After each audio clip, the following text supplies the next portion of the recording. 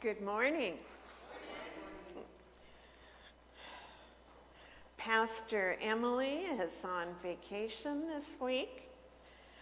My name is Penny Matthews, and I'm a member of this congregation, and my pronouns are she, her. This morning, we welcome Dr. Cameron Sharp, who is our guest preacher, and I have known him through the Committee on Ministry, where their job is to shepherd ministers. And so and those who are interested in becoming ministers, and also congregations, overseeing congregations and providing care and support. So there's a little blurb about him in the bulletin, and I saw that your favorite title in retirement is Grandpa. So we welcome you here this morning. Well, yeah.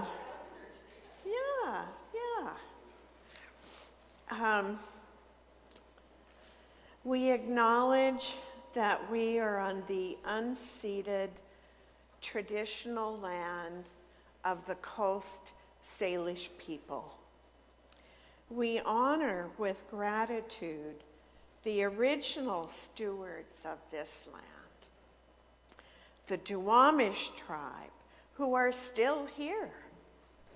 We boldly proclaim that this is a place of radical welcome and inclusion, and pray that we would continue to find ways to put action to our seeking of justice.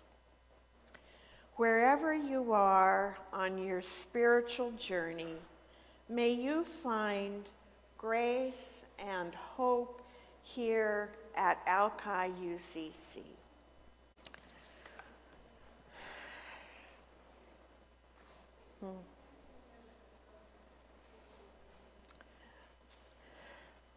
Our first scripture reading this morning is from the book of Isaiah. And we really need to hear these words. The prophet speaks to us today.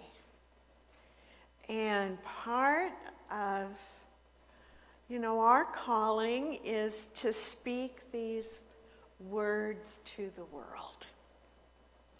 This is from Isaiah 55, verses 1 through 3.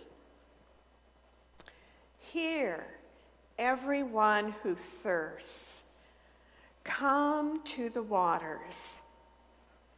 And you who have no money, come, buy and eat. Come, buy wine and milk without money and without price. Why do you spend your money for that which is not bread, and your earnings for that which does not satisfy? Listen carefully to me and eat what is good, and delight yourselves in rich food. Incline your ear and come to me. Listen so that you may live. I will make with you an everlasting covenant, my steadfast, sure love for David. And from the Gospel of Matthew, chapter 10, verse 8. Freely you have received, freely give.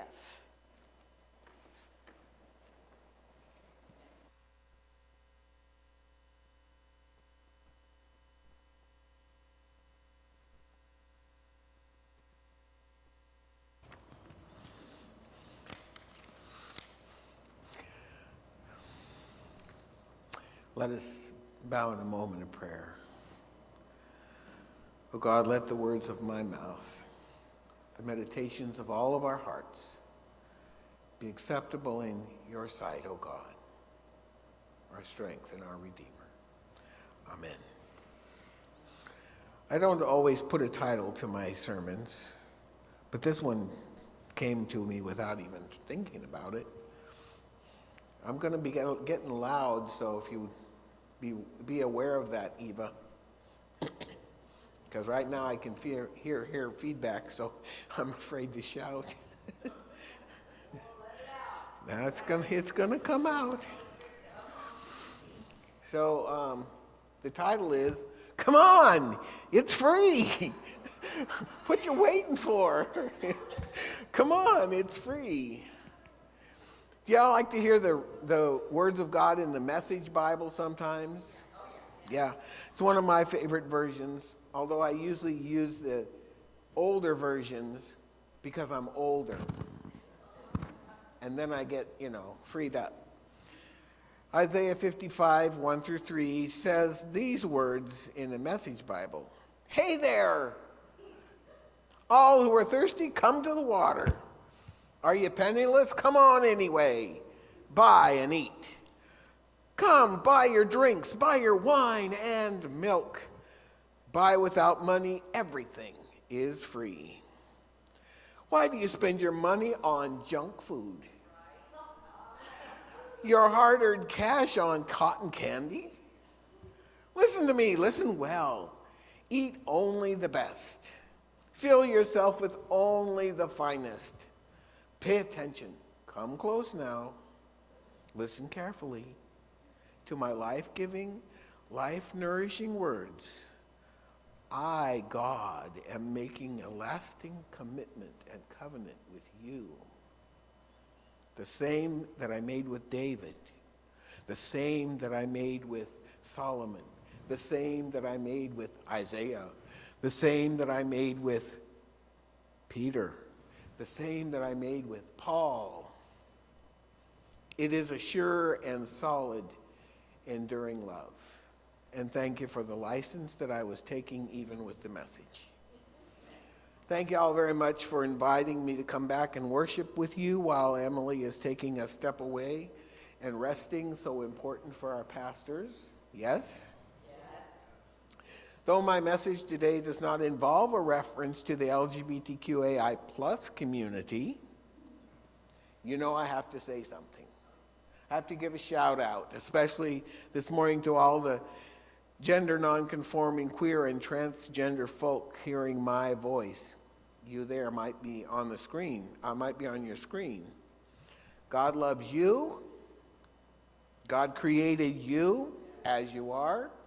God will use you in their, T-H-E-I-R, their church, because God is non-gender. Hallelujah. How long did it take us to get a hold of that one? God called me to the ministry when I was 8. I've loved walking in covenant with God since then. I am an accepted UCC minister. My ministry is also accepted pretty well. Some people don't like me. No account for taste. But if you are LGBTQAI+, or an ally, or cisgender, you are needed and wanted. And I stand here loudly and clearly saying I am a transgender minister, and so we need more transgender ministers. We need more lesbian ministers. We need more of every kind of minister, even the white male guys. the cisgender dudes. Most people just think I'm one of them. Was true. Anyway, today, that all aside, today I want to talk with you about the food that we eat that costs us nothing. The wine and milk that we're invited to come and get without any price tag. In Isaiah, there is no question that there is enough. There is no sound in this passage that there is a rationing or guarding of the food that we can get, the amount that we can treasure. There is clearly enough. Have you ever had a period in your life when you did not have enough? Doesn't feel that good. And there are those among us today who might not have enough. Please make it known as you are able so that your church can help you. But the Word of God, of course, is enough, and because of that enoughness, there is enough to give away. I loved in the song that Stephen chose for our opening song that you're going to sing maybe all through, where'd he go? All through Pentecost. He's still up there, okay. All through Pentecost. Give me food to satisfy. Yeah. God wants us to be satisfied. God doesn't want us to just survive.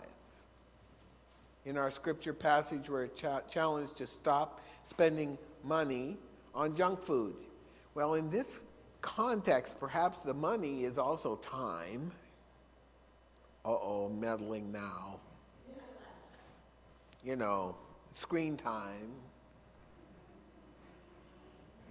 Social media time. Stop spending our money and our time on junk food. Stop laboring for that which does not satisfy. Have you ever been satisfied by scrolling through a news feed? How satisfied do you feel? Okay. The words of Isaiah beckon to us, listen to me, eat what is good. Give ear and come to me. Listen that you may live. Enter into that everlasting covenant with God, the same as with David and generations, a sure and enduring love covenant. The UCC is built on covenant. Penny said it right. I served in the Committee on Ministry for 6 years. I just rotated off 2 weeks ago. It consumed my life. 8 to 12 hours a day I was ministering because I was the lead. And we transformed the Committee on Ministry so now the lead person doesn't have to do all the work. Everybody else does their part, which is the way it was meant to be. Like the church. The pastor doesn't do all the work. The people work, and the pastor can minister. So you already know all that. But the covenant with God and with one another is a covenant of love. This covenant we freely give and receive, like the milk and wine spoken of here, and yes, the bread of life. Though we may be penniless, we can come and eat of the goodness of God and live. This freely given love is received as milk, bread, and wine and is abundant. Think about this. The milk. When you go and pour some on your bowl in the cereal bowl in the morning, how many eat cereal? Yeah, that's what I thought. Because cereal is a mainstay of life, you're right? Put some cereal in the bowl, then you get the milk. Did you just put one drop? No. Do you put just barely you can see it? No. You put it so you have to sip some out so you can get the rest of the cereal out, right? Yeah. But God keeps pouring. Yeah. It goes over the top of the bowl, runs off of the table, all over the floor. God is so wasteful, right?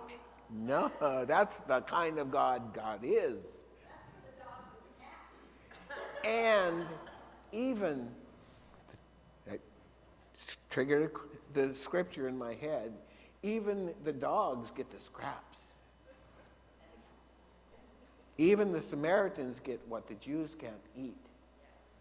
That was the that was the New Testament broadening of the ways that we live more inclusively, more abundantly. And the cereal runs out, and by the time God's done pouring, it's run out the door and is feeding every person who is thirsty. John Shelby Spong said, and I quote, "I experience God as the source of life, yes, willing me to live fully, yes, the source of love, calling me to love wastefully." Some people talk about extravagant love. This is more than that. I didn't even know there was a more than that until I heard Spong say this, and my mind went, wastefully. What would it look like to have a wasteful kind of love? I've been thinking about it for a few weeks. I actually preached on it a month ago. Have you ever been told you're wasting your time on them? Yeah, you're wasting your time. They're never going to change. Yeah, and what am I going to say? It's not a waste, and I'm going to keep loving, and I'm going to keep caring, and I'm going to keep spending with them. Giving them love is a waste of effort. No, it's not a waste. It's what we're here to do, to care, to love, to share. That's exactly when God would have us pour out more love when someone thinks we're wasting. We're on track. Okay, if you're codependent, yeah, I might have to check yourself. This is hate. This is healthy wastefulness. I've got to throw that in because it's true. If you just think, oh, well, I can give until I've given everything, and I've given some more, and I'm dead now. Well, that's not wasteful love. That's just stupid. Okay. But Jesus does say in Matthew 10:8, freely you have received, freely give. Freely what have you received? You have received from God, God's love. You have received mercy. You have received forgiveness. You have received grace. Freely you have received. Freely give. We're also encouraged in Matthew 11:28 through 30. I'm reading the Message again. Are you tired? Worn out? Burned out on religion? Come to me. Get away with me. Oh, that would be so fun to get away with Jesus, right? And I'll recover your life. I'll show you how to take a real rest. Walk with me and work with me.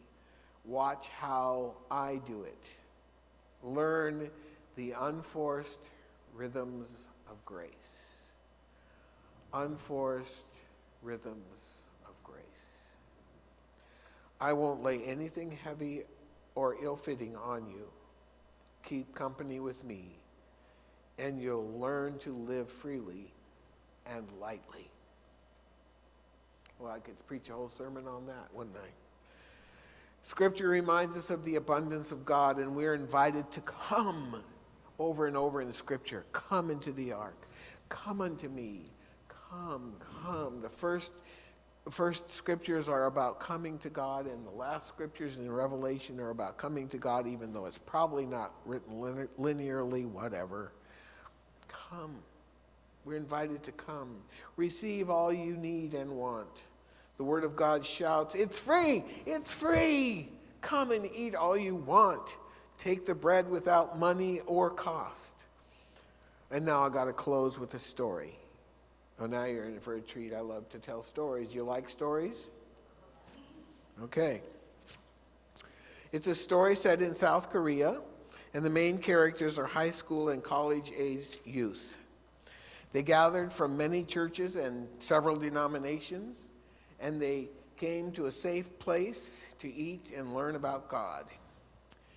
It was free for all. The Buddhists came, the Presbyterians came, the Pescatarians came, everybody came. They came because the food was free, but also because the conversation was free. There was no judgment. That's why the Buddhists would come, because they needed to talk, but who was going to listen to them without beating them over the head with the Bible? Okay. So that place happened to be my home, and we shared an evening meal with anybody who came early to eat. And when that time was over, then we worshiped together and learned from the scriptures, and we sat there for 2 or 3 hours a night talking about God and the Bible, whatever their questions were, after a brief sermon. In addition to the Bible study, the youth brought their questions and struggles. One came crying, such pathetic tears. It tore me up and says, does it mean that my ancestors who didn't know Jesus are all gone to hell?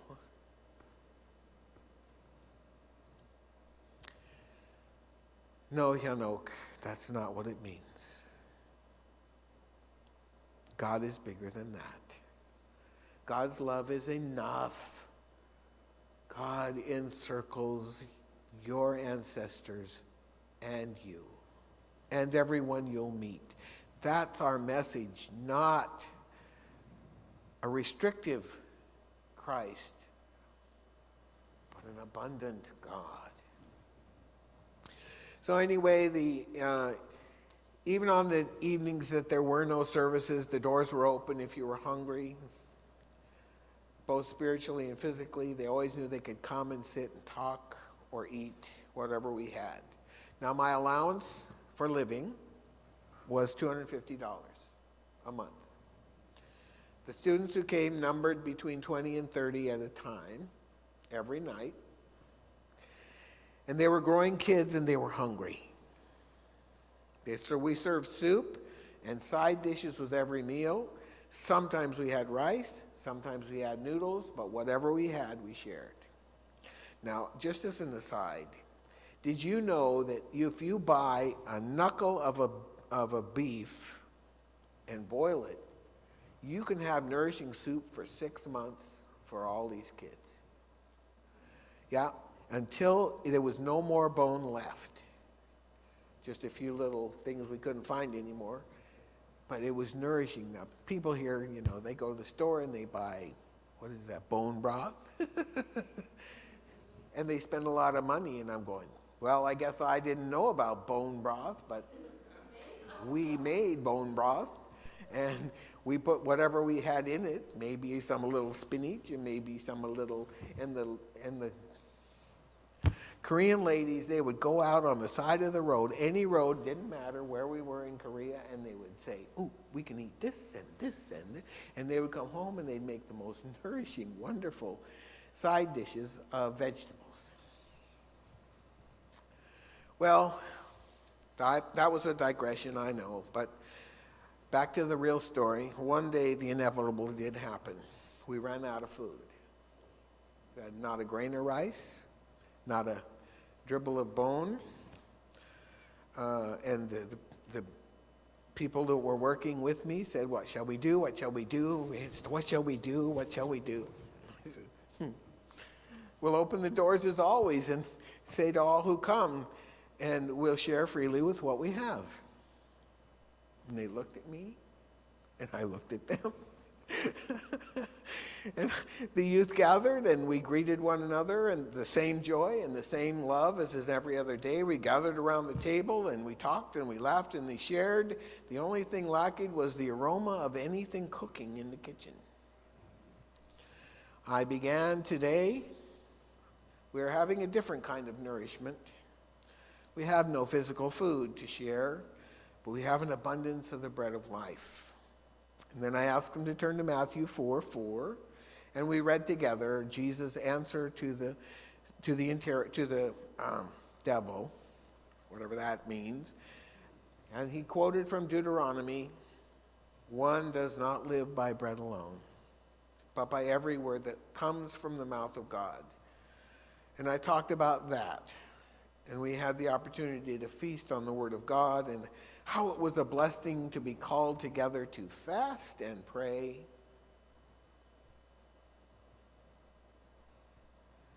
We talked about the early believers and how they became the church by gathering in homes like we were that day and loving one another. This love is what became the sure evidence of being Christ-like. I'm not even sure I like to be called a Christian half the time. I only want to be Christ-like. They shared the early Christians shared what they had. They worked together and prayed together, and no one was without while someone had what was needed. And the very next day, in that South Korea place, it was like a flower, a little bud that started opening. And the Word of God took fruit, became fruit, and the band of Korean children became a church. And they were sitting up, and I was sitting in the main floor reading scripture, as I usually did, and I looked out the window, and one of the students got off the bus way over there, and I could see him, and he had this box on his shoulder, and he never brought anything on his shoulder. He just showed up. And he got to the door and he said, I asked my dad, he owns a store, and I asked him if I could have a box of ramen to share with my friends.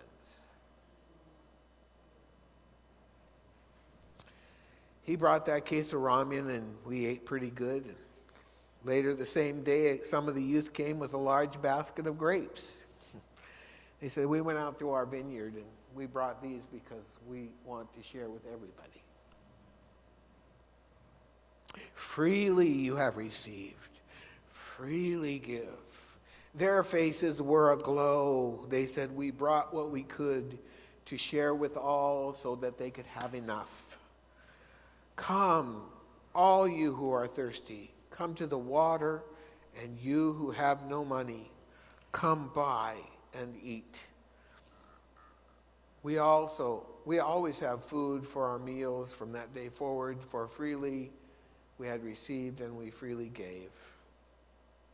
Beloved God, who calls us to come, if we are thirsty, we come to eat that which can satisfy. We come to receive so that we may also freely give. Amen.